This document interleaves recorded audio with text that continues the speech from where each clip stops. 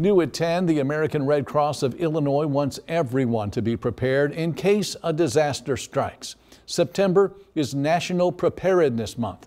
The Red Cross recommends creating a disaster plan. That includes assembling an emergency kit and staying connected during a crisis. Your kit should include food, water, and medications. If you have young children, don't forget formula and diapers, as well as food and leashes for pets. Officials say it's important to make sure your family knows what to do in an emergency.